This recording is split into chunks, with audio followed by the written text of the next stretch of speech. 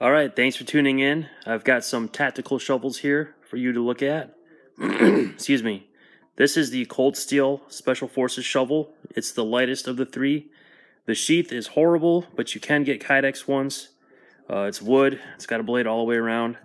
Good for fighting. I have done survival stuff with this, as you can see. Works pretty dang well. Not a lot of complaints outside of the sheath.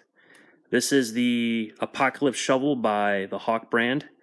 That knife screws into this handle, this compass, and glass breaker. Screws into the bottom of the knife. You can store stuff in the handle. It is sturdy. The knife works really well. I've already tested it. You can see I've used the blade or the shovel.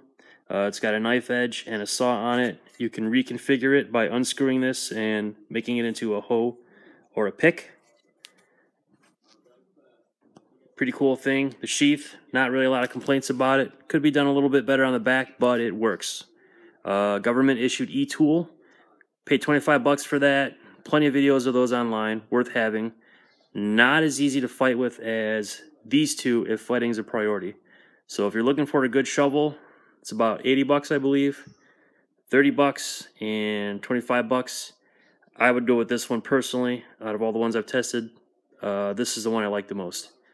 All right, I hope this was helpful. And if you're looking for a good tactical shovel, these three are some of the ones that I would consider going with. Thanks for tuning in.